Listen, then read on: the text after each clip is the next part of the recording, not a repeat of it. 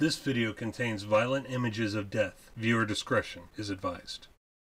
Welcome back to Psychology of the Unknown. Today we take a look at the 5 canonical victims of Jack the Ripper.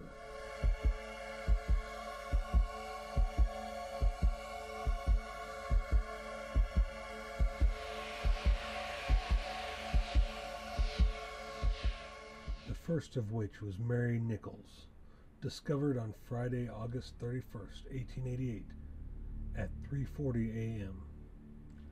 Her skirt was pulled up, throat slashed deeply twice, all the way down to her vertebrae. Her lower abdomen cut several times. Some of the wounds had cut open her body cavity, exposing her intestines.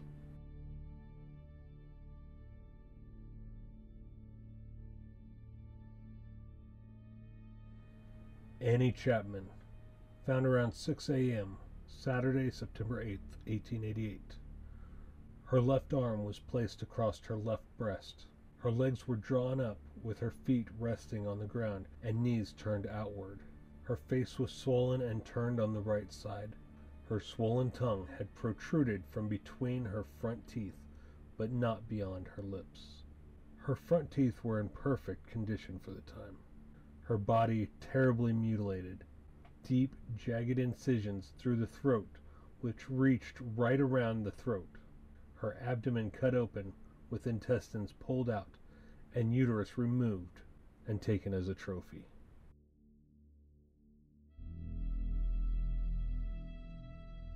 Elizabeth Stride was found around 1 a.m. on Sunday, September 30th, 1888. She was the first of the double event.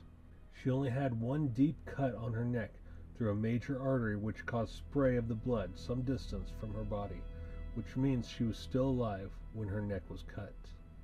What's different about Elizabeth's body is that her skirt was not raised and the body was not mutilated.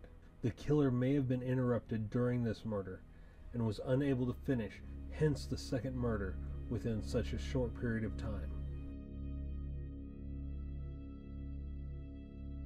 Catherine Eddowes was the second of the double event. Found at 1:45 a.m. on Sunday, September 30th, 1888. She had been arrested and jailed for drunken disorderly conduct earlier in the evening, but was released at 1 a.m., the same time as Lizzie's murder. Her throat was cut twice, her skirt lifted, her belly cut open from her navel to her rectum with portions of her intestines removed and placed upon her shoulder. Most of her uterus was cut out, her left kidney removed and taken as a trophy.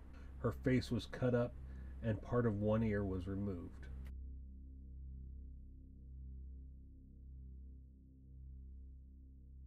Mary Jane Kelly was the last of the Ripper's Whitechapel victims, killed on November 9th, 1888, at around 4 a.m., but wasn't found until 10:45 that morning. Her body was mutilated in her own home. Pieces of her flesh were laying on her table near the window. Her body lay nude on her bed, with her legs splayed open. Her face mutilated beyond recognition. Parts of her nose, cheeks, eyebrows, and ears were removed. Her throat was cut to her spine. Her abdomen completely eviscerated of its organs, which were presented sprawled out atop her bed.